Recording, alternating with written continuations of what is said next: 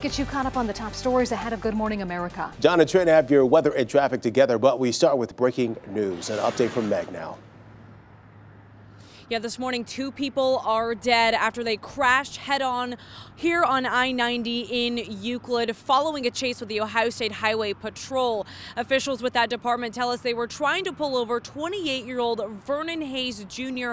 of Cleveland for speeding, but instead of pulling over, he took off and ended up leading them on a chase for about 3 miles. And then, just before the Euclid Avenue exit on 90, he made a U-turn and began driving westbound in the eastbound lanes.